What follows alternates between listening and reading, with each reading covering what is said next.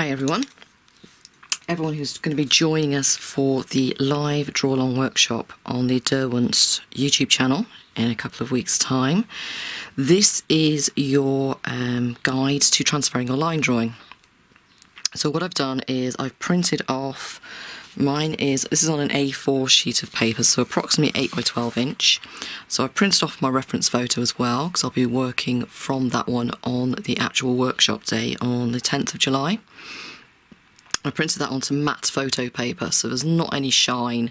Glossy paper will give you an even better printout, but obviously I'm working under lights and a camera on the day, so I need my non-reflective. The best way for transferring your line drawing is we don't want any contamination from graphite transfer paper or anything like that. So the best thing to do, and this is going to take a little bit of while to transfer over because it's quite in detail, and don't panic either because we're not going to get it finished in the actual session on the day, but I will be doing some follow-up live streams to enable us to bring it to completion. Okay, so the first thing that you need to do, obviously print off your reference photo. Mine is printed to the same size as my line drawing, so then I can match things up, make sure things are aligned, and basically it just makes life easier. You can work from a tablet or a screen if you need to zoom in, but we're not getting too detailed on this. This is about working with the negative space. It's about more what is black and what you don't touch and what you don't put a pencil on. So to transfer your line drawing over, we don't want to contaminate it by using any kind of transfer paper like graphite paper or any coloured paper. So the best thing to do is to actually use one of the pencils that we're going to be working with on the tutorial itself. And as we're only using a white and a black, and the black isn't going to show up if we use it for transfer, we're going to lightly glaze our white pencil across the back of the line drawing and then use a stylus to transfer the impress the lines, indent the lines and impress them through. So print off your line drawing onto cheap copy paper. I think mine is 75 GSM. If you print it onto thick paper, you're going to have a real problem getting a stylus to transfer the lines through. So the first thing I'm going to do is flip it over, and then you can see there, I can see my lines. So it's kind of in negative. It gives you a really nice finish, but if you have your reference photo there printed as well, we don't want to be drawing all of these lines in, these fine lines. We want to be using our pencil to do that. So we're going to work just inside the outer edge, just marking in quite a zigzaggy line coming down here, just marking in the rough lines, just to give us guidelines basically to work with on our drawing, just to get us started. So flip your paper over and you can see the outside edge lines there. So all you do, pencil on its side, we want to get a nice foundation of pigment. And you won't see this going down, you'll just know it's going down. You just want to lay pigment down over all of that area. Okay, so I know that I've done that stripe down the outside. If you want to test it, which I'm going to, literally just lay that line down. I'm going to lay it on my outer edge because that is my border edge anyway, so I won't be drawing. I've left myself a nice little ½ inch border all the way around my mount board so that I can, if it turns out okay, I can then have the option to frame it. Okay, so just to test it out, I'm just going to come over and just test a couple of lines over there. Decent pressure, and I can see that that pigment is just showing there. It's only just showing, but that's all we need is a nice light outline. That's just enough pigment coming through. We can increase the amount of pigment on the back if you feel that you need to. And so that is what we're going to do. Flip it back over and then just simply continue. So I will come in here now and I'll just lay another layer of pigment down over there, so then we know we've got a good saturation. Okay, and that's all we're going to do all over. So everywhere that I can see marks the dark mark showing through from my line drawing on the other side, I'm going to add pigment to it. Okay, so I'm going to continue to do that. I'll speed the camera up and then I'll come back to you when we're ready to use our stylus to transfer our line drawing across. Okay.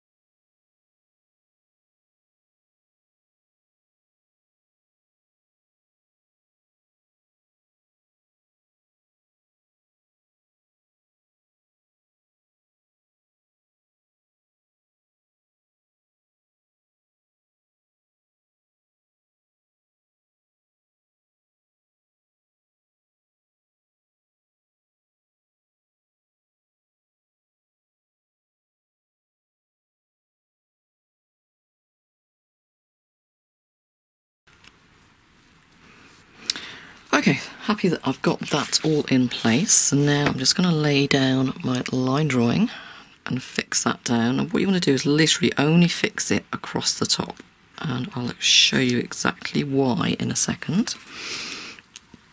So let's zoom in. I'll start us off again, the same as I did with the white pencil on the back of the paper, showing you how to do the transfer, and then I'll speed up again and join you at the end. Okay, so a couple of test lines first of all.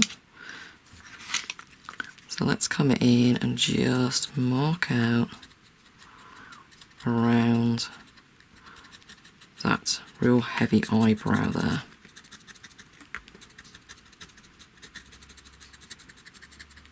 Okay.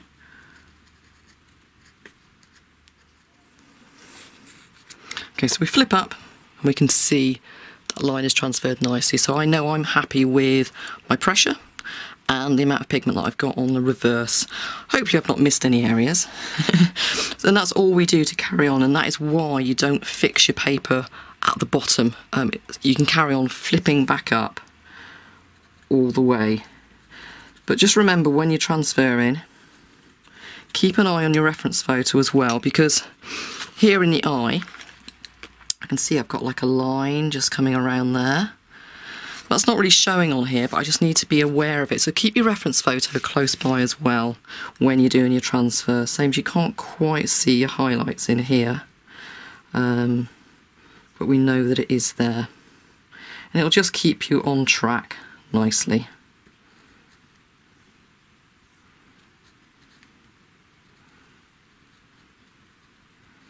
Okay, so I'm just going to mark that in. Remember, this doesn't need to be exact. Don't put pressure on yourself, undue pressure, to make sure everything is absolutely perfect.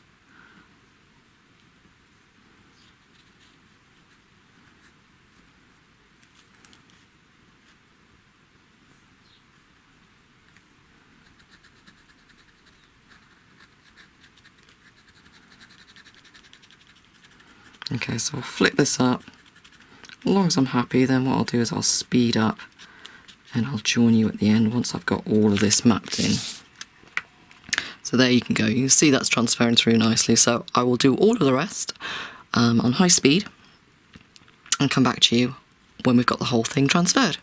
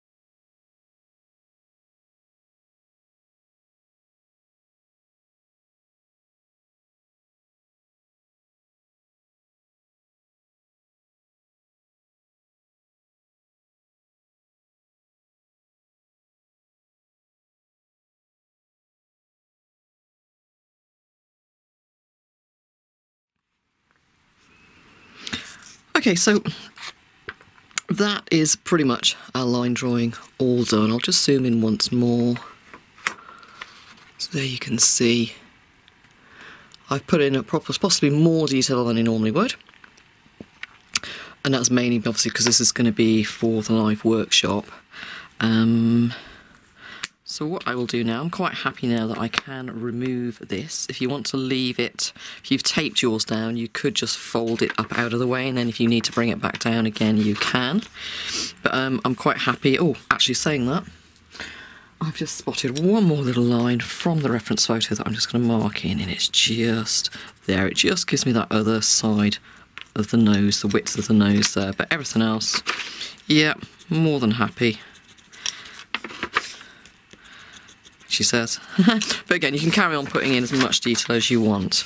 So there we have our line drawing all ready to go, ready for the live workshop. Okay, so thank you very much for watching. If you're not doing the workshop, at least this might have helped you to learn how to transfer onto black paper without using transfer paper. So thank you very much for watching. Please do remember just to hit the subscribe button down in the right hand corner before you go, and I shall speak to you all again soon.